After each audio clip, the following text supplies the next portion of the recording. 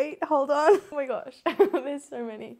Hey, my name's Phoebe. I do the warehouse and marketing. Let's have a look at what's in my work bag. Today I brought with me the Coco bag. Absolutely love this one because it's nice and simple, but I love the padded quilt design of it, which is something you don't often see with leather bags. So it's been my new go-to. Let's take a look at what's inside. This is my go-to bag whenever I'm bringing my laptop to work.